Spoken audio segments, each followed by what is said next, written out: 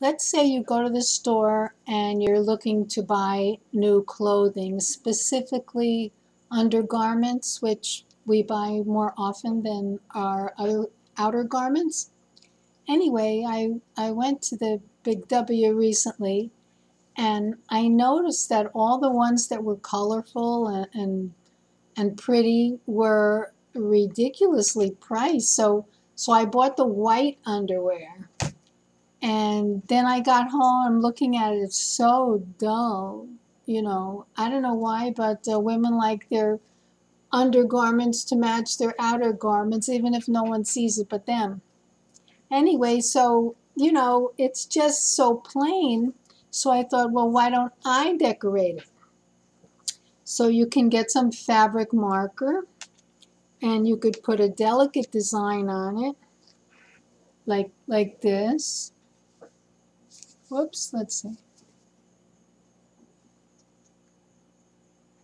Or you can put a bold design on it.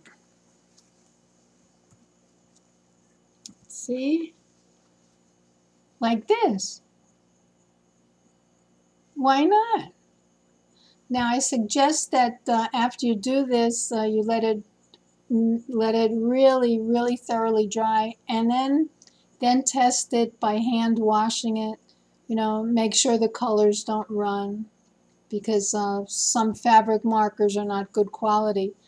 This very bright red one here, I used a permanent marker that has oil paint in it.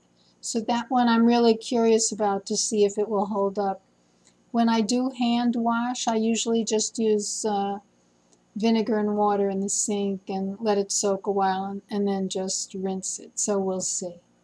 But now this is much more interesting than the expensive, colorful ones I saw in the store that were like, $15, $19 for a few pairs of underwear.